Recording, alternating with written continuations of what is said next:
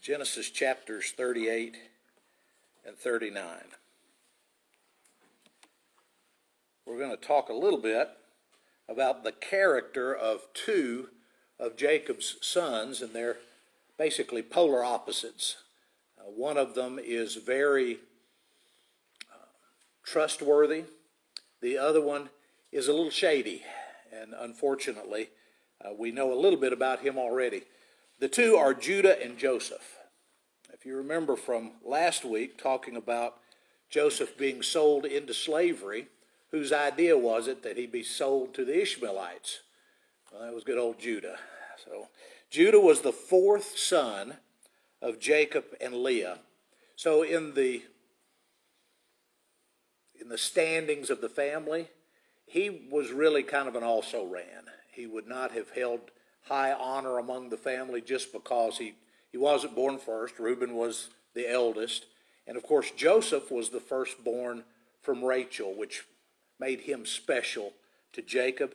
And he treated him that way, gave him special clothing, gave him special honor in the family, listened to him while he told on his brothers. And it got the brothers' attention to the point that eventually they banded together and got rid of him and told their daddy that he died. What is Judah famous for eventually, though? That's where Jesus comes from. He's from the tribe of Judah. So when you think about eventually, you don't even end up with a tribe of Joseph. Joseph's tribal holdings get split between his two sons. So there's not really you don't have much of a tribe of Joseph down the line, but at least in this generation, the character of Joseph goes a long way toward saving his brothers and his family, whereas the lack of character of Judah becomes kind of infamous. We're going to start with Judah in 38. He has a full chapter dedicated to one of his mistakes. This is later in life. Judah has three sons. Son number one got married to a local woman named Tamar. And Tamar was unable to become pregnant by him during the time that they were married. And the Bible says that his son was evil in the sight of the Lord, and the Lord got rid of him. So this young man, whatever, it doesn't say what he did, doesn't say why God got rid of him, but he dies. And it brings Judah into a situation that shows up a few times in the Old Testament, but it even ends up in the law of Moses. So it's an oddity, and I don't remember if we've talked about it before, but it's called the law of Levirate marriage. Anybody, does that sound familiar? Have we talked about that? Well, you remember when Abraham could not have children with Sarah. Sarah says, I'm going to give you my handmaid Hagar, and the children that would be born to Hagar actually would belong to Sarah. Right? That was the idea, that she would have children on Sarah's behalf. Then Jacob gets Leah and Rachel, but he also gets Zilpah and Bilhah, and the children born to them don't really belong to them. They belong to their mistresses, to the women who own them. Well, a Levirate marriage was similar to that in the fact that when an older brother died, his younger brother, his next youngest brother, was responsible for having offspring in his name. So the job of the next son would be to marry the woman that his brother had been married to and to give her children, but those children would not belong to him, and they would not be part of his legacy. They would belong to his brother. So the second brother is told by his father, you have to take Tamar and you have to be intimate with her so that she can have children on behalf of your brother. He wasn't having it, and the Bible politely says that he spilled his seed whenever he was with her.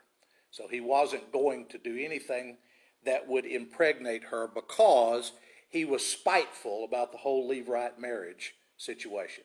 Wasn't going to have it. I guess we could break off for just a second and run to the New Testament. You remember the last week of Jesus' life, the Sadducees, who don't believe there is a resurrection, came to Jesus and told him a story about 7 brothers.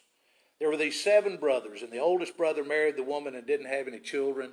So the second brother married the woman and didn't have any children. The third brother married the woman and didn't have any children. All the way down to the 7th brother. And then the 7th brother died and the woman died. Whose wife is she in the resurrection? That was the question they asked Jesus. It's all about Levirate marriage. It was an odd custom among those people. But it had to do with maintaining the inheritances. Once they got back to Canaan from Egypt, and God gave the allotments for the different tribes, it was important that every member of the tribe had their spot of land. In fact, if you sold your plot of land to a fellow Israelite, in the year of Jubilee, your land came back to you. It was, God said, this is the land for this family. So they would have the use of it for a while, but it was like they were leasing it, not like they would ever actually own it. So you had to give it back in the year of Jubilee, which was every 50 years. So already at this point, Judah knows of that practice. He tells his second son to take care of it. The second son refuses, and the Bible tells us the second son died too. We're not told specifically that God was angry with him for spilling his seed and not impregnating the woman, but it's kind of hinted in the text. Eventually, he has a third son, and he tells Tamar that if she will just remain a widow until the third son grows up, that then he will give the third son to her for a husband so that they can still fulfill their Levirate responsibilities. But he doesn't ever do it. And so Tamar is left after all these years with no offspring, and she's just an older widow woman living in the family of Judah. So Judah decides that he is going to go down to where they're shearing his sheep.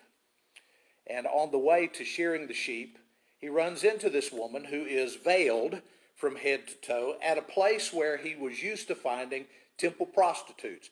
Now, why Judah knew that there were typically temple prostitutes at that place, I don't know. But Judah saw her, assumed she was a temple prostitute, and asked her what the price might be. And they negotiated for a goat. He said, if you'll lie with me, I will later on pay you with a goat. She says, well, I'm going to need some collateral. He says, well, I've got a signet ring and my staff. I'll leave those with you. I've got to take care of some business at the sheep shearing. I'll go back home. I'll get your goat. I'll bring your goat to you. And then you can return my signet ring and my staff. Now, those were not 2 small items. The signet ring was the designation that he was the head of the family. You know, this is an identifier. This is like, put it in the wax and, make your mark on a document kind of stuff. And his staff would have been recognizable to people who saw it. So he leaves with her a couple of things that I guess he wasn't too worried that folks would find out that he'd been with a temple prostitute. He goes on down. Oh, and by the way, I guess we better say, when we say temple, we're not talking about the temple. We're not talking about the temple of God. We're talking about a temple for one of those Canaanite gods that they worshipped in that area. So he goes on, takes care of the sheep shearing, goes back home, gets the goat, comes back to pay her, and she's not there. Unfortunately for Judah, she becomes pregnant. And when she's about 3 months along, she announces, or he finds out, that she's pregnant. And he says, bring her to me and we will burn her. So we're going to burn this woman at the stake because she is pregnant. He never brought his son to her. He never kept his end of the Levirate marriage, but somehow she's become pregnant and he's going to kill her for it. When she finds out her sentence, she sends a note and asks him, would you please identify whose signet ring and whose staff that I have in my possession? And Judah says, she is more righteous than I am because I withheld from her my youngest son. So Judah, again, you have this story in the Bible for a purpose, but it's hard for me to know exactly what the purpose is for the story. Why do we need to know that happened? Well, Judah's character is shown as being not too solid. And it's going to be followed by a chapter in which Joseph's character is shown to be very solid. When I was teaching ethics, we would define character as who you are when nobody's looking. So you've got Judah, who had poor character when no one was looking, and only had enough character to step up after he got found out. And now we're going to talk about Joseph, who had great character when no one was looking. So the one who sells him into slavery has poor character throughout. The one who is sold into slavery shows his good character over and over again. And I'm not sure whether she ever got her goat or not. It doesn't end that story for me. Look at chapter 39. We'll read the first 7 verses. Now we'll get into the one we're a little more interested in. When Joseph had been taken down to Egypt, Potiphar, an Egyptian who was one of Pharaoh's officials, the captain of the guard, brought him from the Ishmaelites who had taken him there. The Lord was with Joseph so that he prospered, and he lived in the house of his Egyptian master. Where did he live? In the house. When his master saw that the Lord was with him and that the Lord gave him success in everything he did, Joseph found favor in his eyes and became his attendant.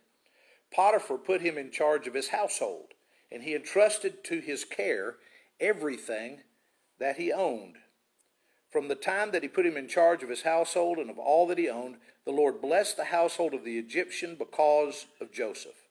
The blessing of the Lord was on everything Potiphar had, both in the house and in the field. So Potiphar left everything he had in Joseph's care, with Joseph in charge. He did not concern himself with anything except the food that he ate. Who does that sound like? That sounds a lot like Jacob. Right? Jacob moves in with Laban, and Laban tells him later, I figured out by way of divination that the reason I'm getting so wealthy is that you're with me. Right? So God blesses Abraham and everyone who's connected with Abraham. God blesses Isaac, everybody that's connected with Isaac. God blesses Jacob, everybody that's connected with Jacob. And now we see the promise in the next generation. Joseph doesn't ever get the visit. Right? He never has an angel that comes to him and says that, through your seed the nations will be blessed, or any of those things. But the blessing of Abraham is obviously in Joseph in this generation. And everything he touches turns out great. And people can trust him. Why is that? He has great character. This guy does what he says he's going to do, and he's able to take care of things without somebody having to watch him the whole time. So Potiphar puts him in charge of his house. And then there's it's not necessarily meant to say this, but it kind of touches on it. Back in verse 6. So Potiphar left everything he had in Joseph's care, with Joseph in charge. He did not concern himself with anything except the food he ate. There's a problem there. Right? Potiphar did what? Potiphar left. Potiphar assumed that everything was okay. And as far as Joseph was concerned, everything was okay. Where was the problem? Potiphar's wife, right? Potiphar's wife was going to be the problem, not Joseph. But as far as Joseph was concerned, Potiphar just kind of turned a blind eye. He assumed that everything was going to be the way it was supposed to be because Joseph was a man of great character. Potiphar's wife, however, was not a woman of great character. Now, Joseph was well built and handsome. What does the King James say there? You might got the King James out in verse 6. Form and appearance. He was what? He was handsome in form and appearance. He was well built. He was a good looking man and a good man. After a while, his master's wife took notice of Joseph and said, "Come, go to bed with me." She was very sly, very Didn't want to come right out and say it. She just, there was no seduction in this deal. She just came up to Joseph and said that she wanted to take him to bed, but he refused. With me in charge, he told her, my master does not concern himself with anything in the house. Everything he owns, he has entrusted to my care. No one is greater in this house than I am. My master has withheld nothing from me except you, because you are his wife. How then could I do such a wicked thing and sin against God? Though she spoke to Joseph day after day, he refused to go to bed with her or to even be with her. So we have this very difficult scenario. He lives in the house. So every time Potiphar is gone from the house, Joseph has to figure out a way not to be in the same place at the same time with Potiphar's wife. And over time, you could imagine that she was feeling slighted, and sometimes that will turn them away, and sometimes that means that I want it more because I can't have it. And it seems like she was the latter. She just kept trying to get him to go to bed with her. Notice what Joseph says about the activity itself. My master has withheld nothing from me except you. How could I do such a wicked thing and sin against God? You don't run into a lot of phrases about sinning against God this early in the Bible. It's kind of a later discussion about people who sinned against God. But he uses that phrase, I don't want to sin against God. So he's concerned a little bit about Potiphar. He wants to do a good job working for Potiphar. But his ultimate reason for living the life he's living is that he has a special relationship and a special understanding of what God expects from him. And again, that's true in our lives. We have certain relationships physically that we want to honor, but ultimately it's about our relationship with God. So even if we might start to stray in our relationships physically, hopefully our relationship with God reminds us and gets our attention back where it ought to be. So she obviously was not a woman of character. She obviously was not connected to a god or goddess in Egypt that had enough of her attention that it would keep her from doing what she wanted to do. One day, he went into the house to attend to his duties, and none of the household servants was inside. She caught him by his cloak and said, "Come to bed with me," but he left his cloak in her hand and ran out of the house. When she saw that he had left his cloak in her hand and had run out of the house, she called her household servants. "Look," she said to them, "this Hebrew has been brought to us to make sport of us. He came in here to sleep with me, but I screamed. When he heard me scream for help, he left his cloak beside me and ran out of the house." She kept his cloak beside her until his master came home. Then she told him this story. "That Hebrew slave you brought has come to me to make sport of me. But as soon as I screamed for help, he left his cloak beside me and he ran out of the house." Does that sound like every soap opera that you've ever watched? I mean, that's the plot. Try to seduce him, he won't have it, lie about it, get him fired, get him killed, whatever happens in the next scene. So she is humiliated because she was unable to get what she wanted from Joseph, and her only recourse is to try to humiliate him. Right? If you won't have me, then nobody else will have you. When his master heard the story his wife told him, saying, "This is how your slave treated me," he burned with anger. Joseph's master took him and put him in prison, in the place where they kept the king's prisoners. Why did Potiphar believe his wife? We could make a list. He'd known her longer. She was an Egyptian. She may have been from a well-off family, because if you were the captain of the Pharaoh's guard, you were probably married well. He got to sleep with her, right? So she's got that power over him. They have a sexual relationship. He doesn't want to lose that. So as much as he likes Joseph, Joseph can't add up. He doesn't have enough clout in this relationship for him to even ask the question. There's no he said, she said in this. She simply makes the accusation, and the hammer comes down. It reminds me a little bit of some of the cases, not all of the cases, but some of the cases in the Me Too movement over the last couple of years, where somebody just comes up and says, well, 20 years ago this happened, and we don't have to prove anything. We don't have to have a trial. Folks get fired and, lives are altered because somebody said so. Well, that's kind of the way Potiphar goes at this. His wife says so.